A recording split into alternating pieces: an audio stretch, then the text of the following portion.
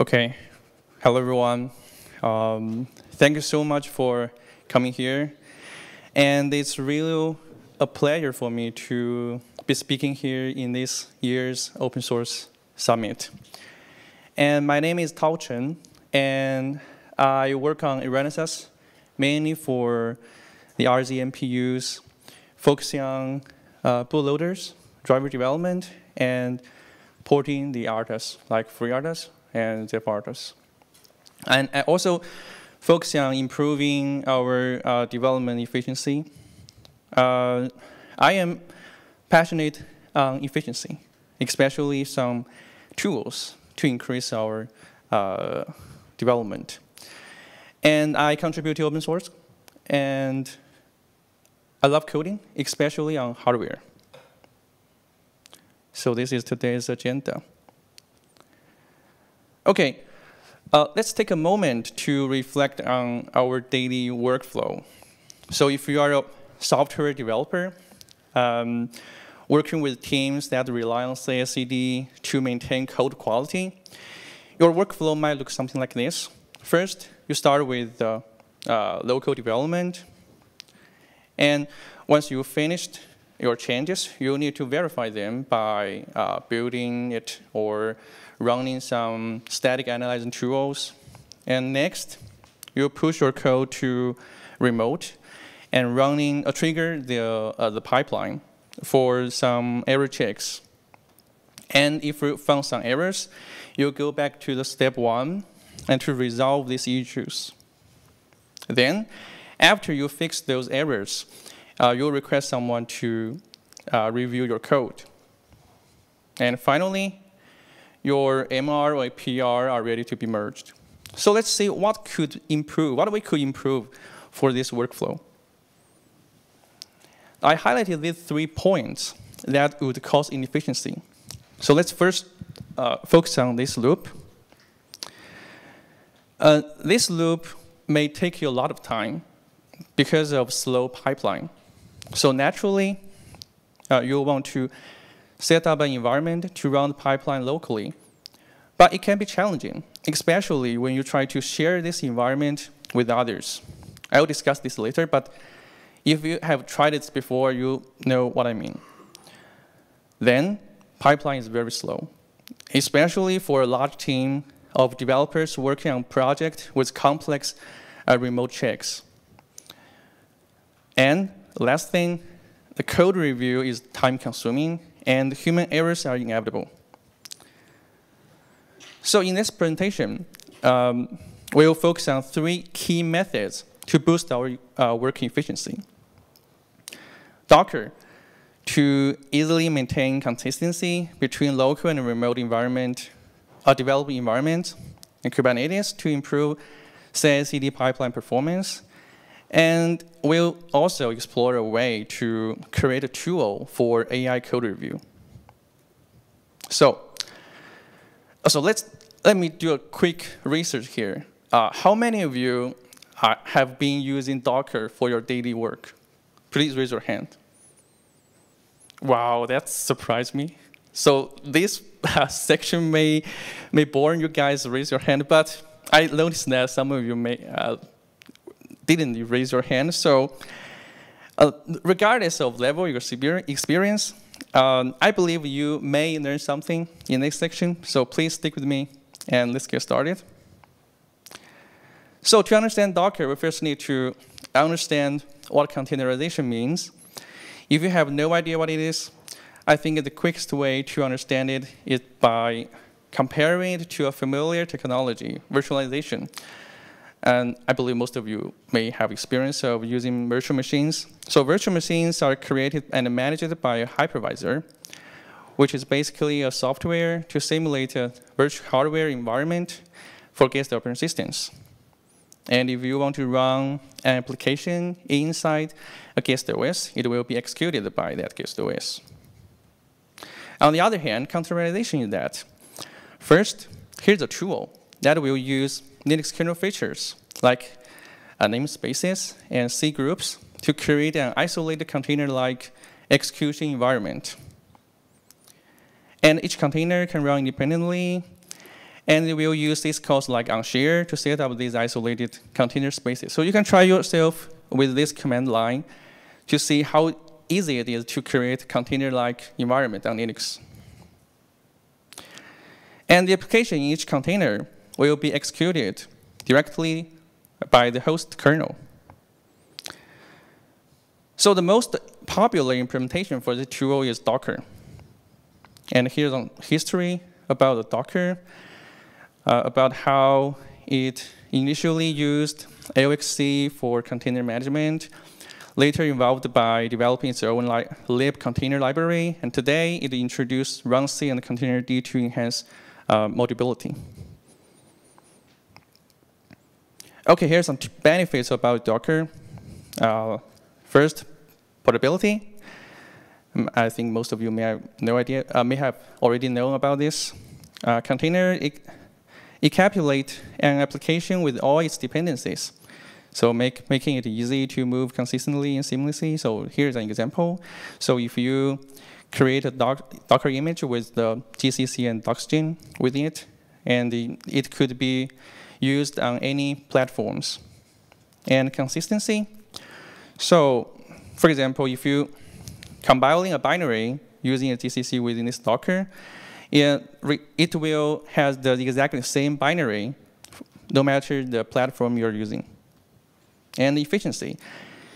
Because the application is executed directly by the host OS, it has a minimal overhead compared to a virtual machine. So why do we need it? As an embedded developer, why do we need it? So as I demonstrated you about this workflow, about this loop will take you a lot of time. Because as I explained, the pipeline is slow, and naturally you want to build a local environment for faster feedback to speed up your development. But this is not easy. You need to first understand how the pipeline works by reading the CI/CD script. And some tools may become outdated, and you need to, these tools cannot even be downloaded from the internet. So you have to compile it from the source code. And you may want to create a script to automate this environment creating for other developers.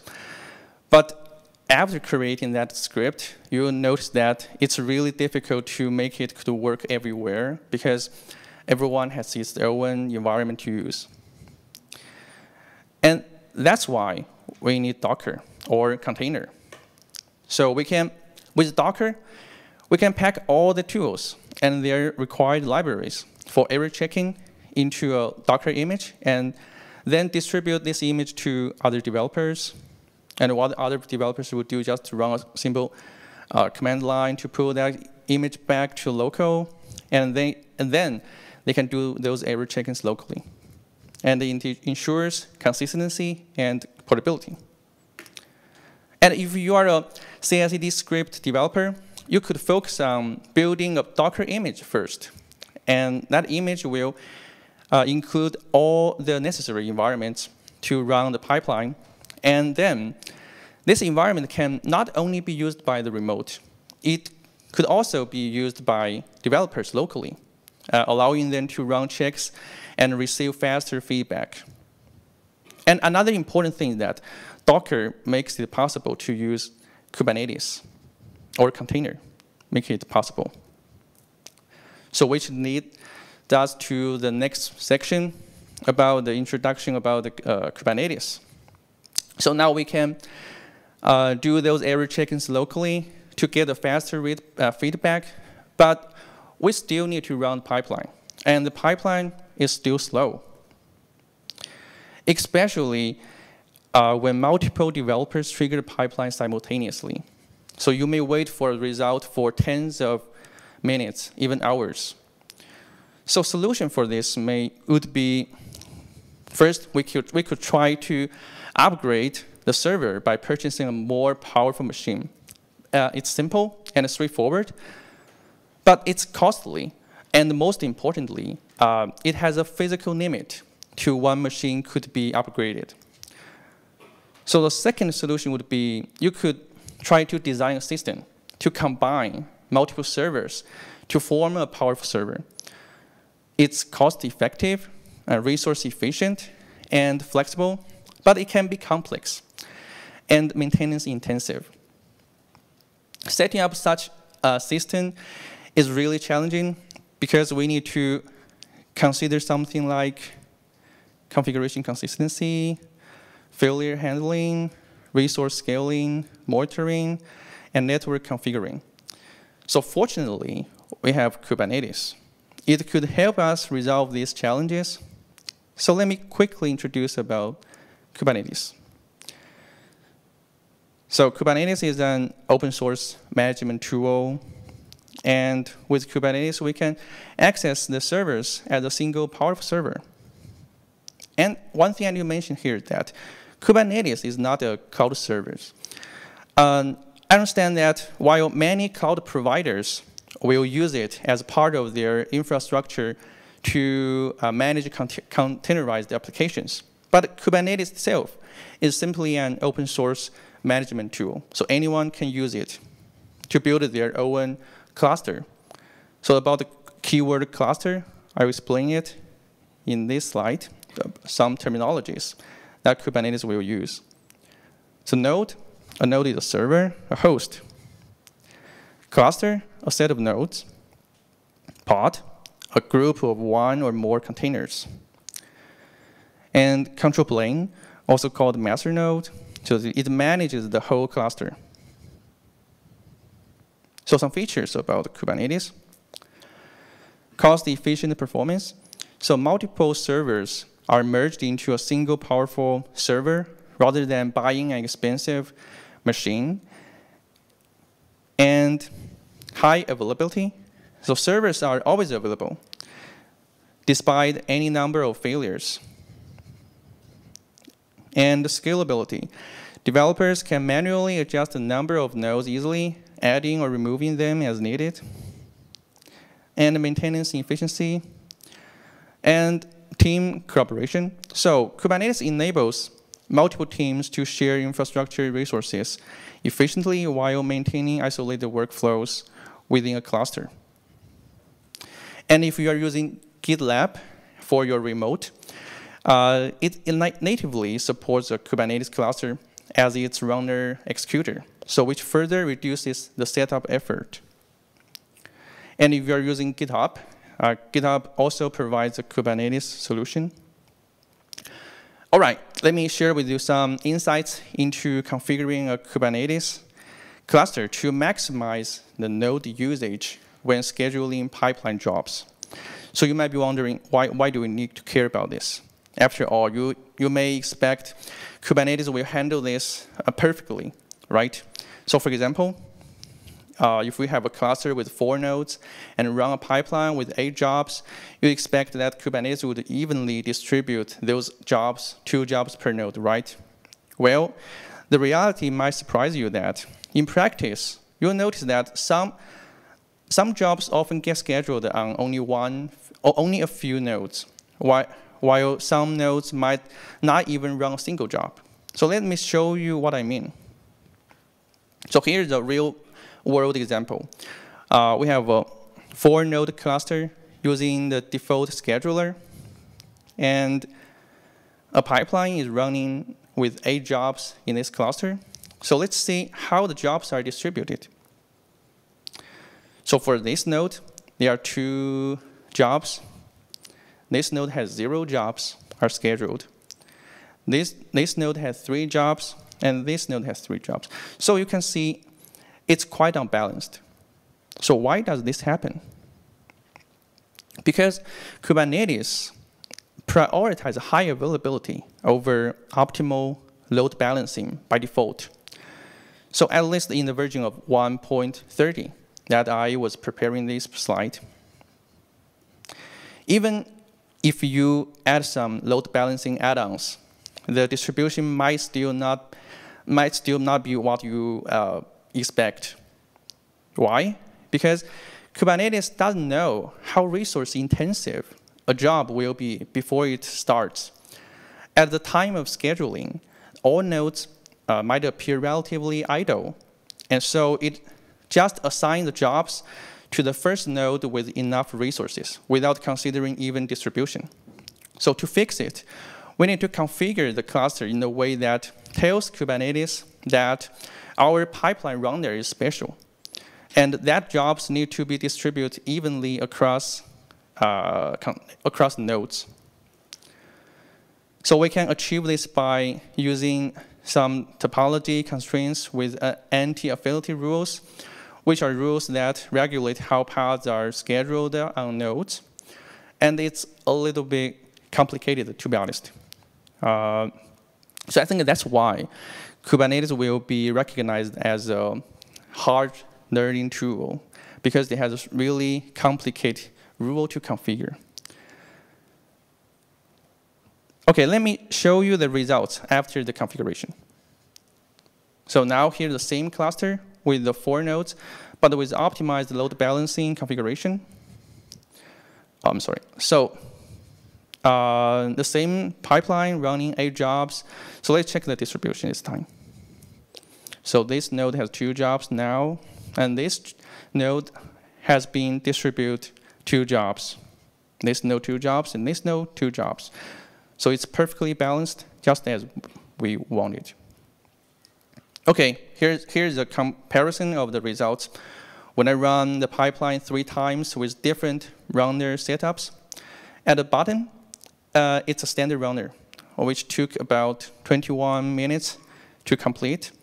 And in the middle, I used Kubernetes cluster with 4 nodes and the default scheduler to run the pipeline.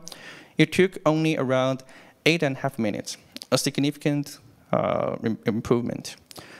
Finally, at the top, I optimized load balancing. This brought the time down to just 6.5 minutes, so saving us even more time. OK, let's do a quick recap.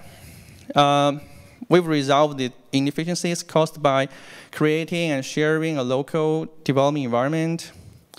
And we've improved pipeline performance by introducing the Kubernetes. So in the final section, we'll explore how to create a tool for AI review.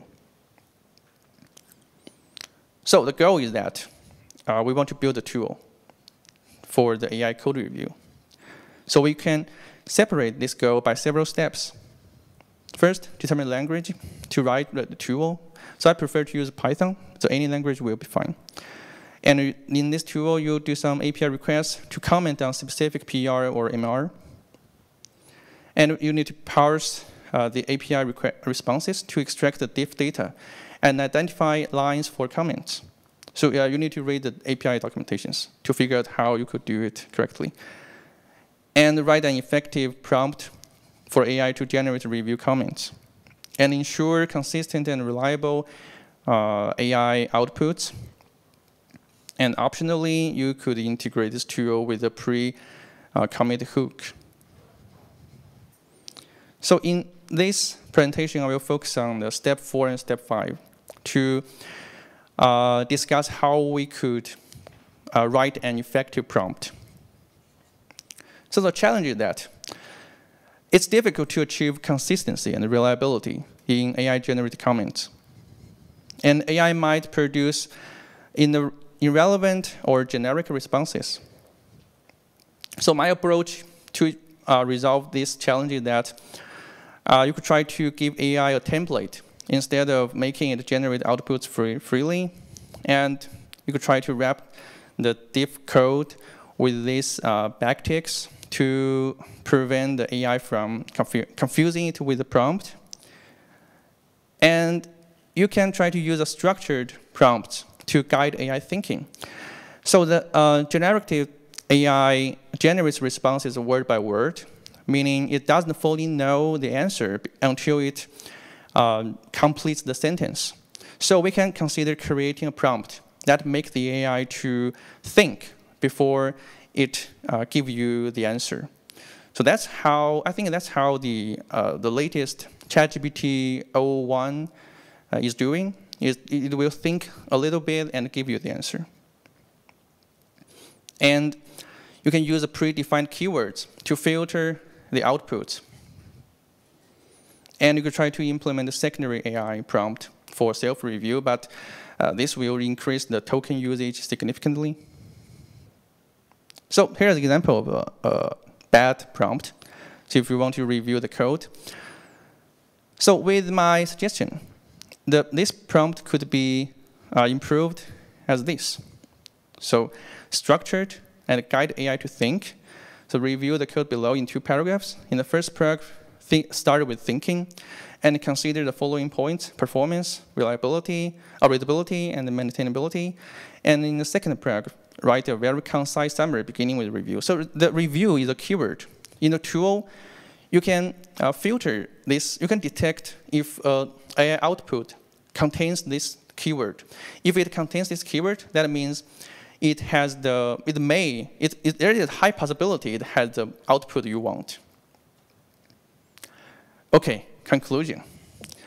So in this presentation, we learned how we could use Docker to improve our local development, and we explored the basic about the Kubernetes and how it enabled the cost-effective, powerful server setups to enhance pipeline performance. And finally, we discussed the key challenges in building an AI tool, focusing on prompt design and achieving stable results. Okay, thank you for your attention. So, any questions?